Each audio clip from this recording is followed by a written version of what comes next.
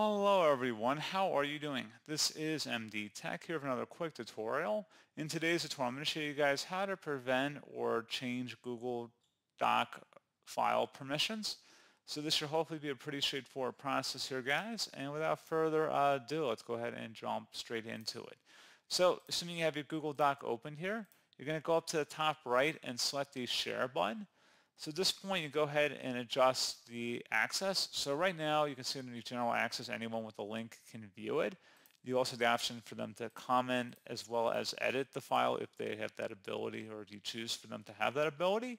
If you just want anyone that you've shared the doc with to have any of those options, you would just switch the general access option to viewer, or you can select underneath versus anyone with a link and click on the drop down there and just select restricted altogether. So unless you've actually shared this document with someone, that are unable to actually even view the document or download the document or have any sort of interaction with it.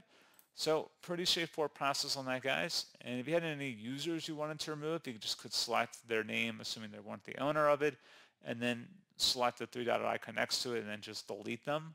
So pretty straightforward process on that. And as always, thank you for watching. I do hope I was able to help you out, and I do look forward to catching you all in the next tutorial. Goodbye.